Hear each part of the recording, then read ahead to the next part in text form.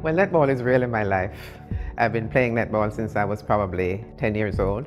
I've played at every level, and when I see what netball has done to young girls, not only young girls but older girls, and I think that's what has motivated me to continue. And I think of netball as a truly team sport. It's a sport that you have no one star. No one can take the ball from one end of the court to the other. So you learn life skills. You know, you have to make some decisions on court, which are the same decisions that you will have to make throughout your life. We run a program in India for underprivileged girls, and that has been wonderful. It's been hundreds and hundreds of girls. I have been out there, and I'm telling that the testimonials have been great from the girls who say, well, no, we don't have to be married off early. No, we don't have to be kept in the house. Now our parents can be proud of us. And so that moved from village to village to village. Delhi, Mumbai, Chennai.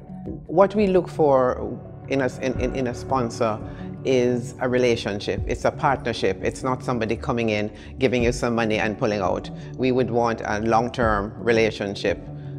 So that it's good for the sponsor as well as for netball. We want a win-win situation. It's not wanting to just get a check from a sponsor, but it's to understand what we're doing with our sport throughout the world and be a partner with us to achieve our objectives.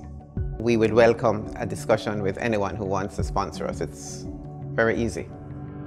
The highlight of my presidency really has been the program we've had in India and seeing the transformation of those lives. I mean, I've seen it in other countries, but it really brought tears to my eyes to see what happened with those little girls in India and see that it continues, and to see how they have moved from just a village girl playing netball to one of them moving up to be invited to train with the senior squad. It's an easy game to play, it's a cheap game to play, and we encourage women to play, and it's not only because you want to get to the elite level, it's to keep women active, because this is around the world, they want to keep women active, and netball is a great way. But really, my passion and what I really get a sense of satisfaction from is how we're changing the lives of these marginalized girls.